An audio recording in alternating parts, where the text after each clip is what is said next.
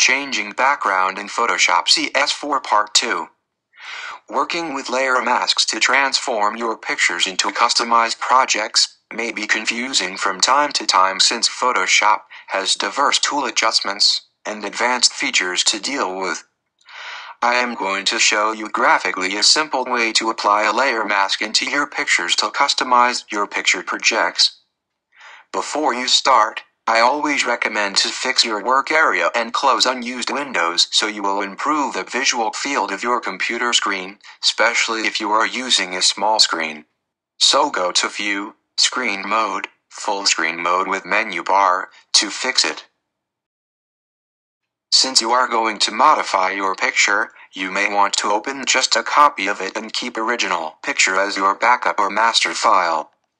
Let's say that you have selected a picture taken with the green screen background and you want to replace it background by other. The next step is to convert your background layer into a layer. Click right button of the mouse over the background layer in your layer panel, and select layer from background. This step is necessary in order to add a layer mask. Now, by using the quick selection tool, create a customized selection over the area you want to preserve. In this sample, the green area will be eliminated later on. Make sure your selection is set to the object you want to preserve. In the selected layer of your original picture, go to your layer panel, and click the icon Add Layer Mask that is in the bottom of the layer panel. To learn how to use Quick Selection tool, please refer to my previous video. Changing background in Photoshop CS4 Part 1. By doing so, we are going to enable the layer mask. The area that was not selected with the selection tool is now invisible, so we are now ready to import the new background. In the menu bar, go to File and select Place to add the new background to your project as a new layer. Press Place to approve it, and a new background will be placed on top of your layers, so just drag it down.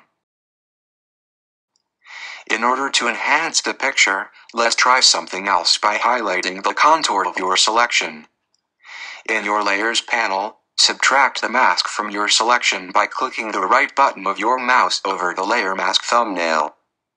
Your selection will be displayed. Next step, select the layer thumbnail, and in the menu bar, go to Select, Modify, and choose the border range. 20 pixels for example. Press OK and you will see the new selection highlighted, so, just copy this selection, and paste it in front of your previous layer. Your new contour around the object might look dark, so, go again to menu bar, Adjustments, and select Exposure. The adjustment window will pop up, so, now increase the exposure until the contour looks white.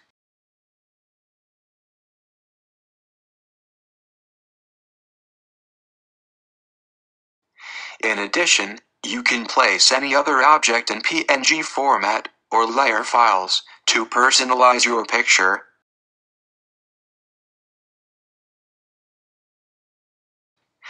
Make some other adjustments by going to Filter, Blur, so you can adjust the Gaussian blur.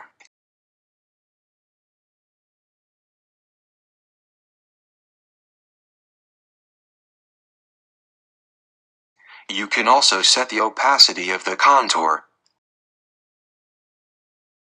And now just save your project in a layer format like Photoshop PSD, so you will be able to edit any layers later on.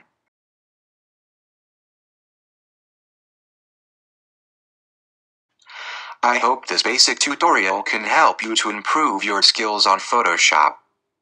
Thanks for watching.